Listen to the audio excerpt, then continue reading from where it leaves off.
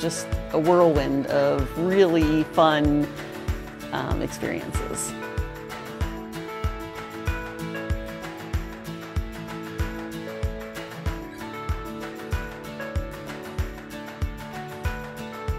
Luke met with Lanto and we got a golfing lesson and time just to connect with someone who really has been impacted by cancer himself. You know, every day is a gift. Right. And, yeah. You know, and a lot of people are battling the same thing you are. You're not alone. Right. I think that could maybe give you a little bit of strength. Yeah.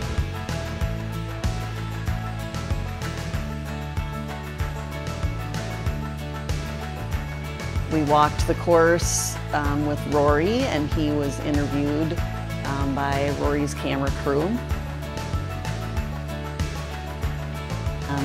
Met up with Ron Rivera, met him.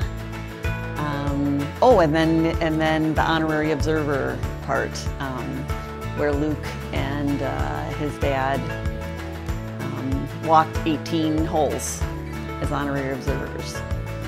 And then today we actually went to the commander's practice facility and spent time with Ron Rivera himself, which was incredible. Met his team and players and spent almost 4 hours just getting to know that team and Rivera's approach, his background, experience with cancer as well. He hasn't really found another person until honestly this week, someone that could sit with him and say, I've been there, I know what you've gone through. To hear how many people this week told him how brave he is, you know, his friends don't know that. His coach doesn't know that.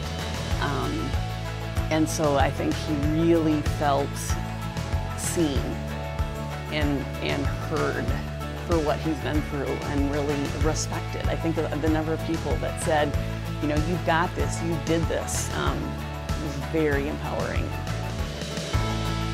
And I think this week, he saw it in action, right? He met a lot of people that provided a vision, I think. He saw people in action, in a sports environment, which is where he feels comfortable and confident. He is a competitor, and so this instant connection with other athletes, I've seen more smiles on his face this week than honestly I've seen in a year and a half. And so I can't thank Dream on 3 enough.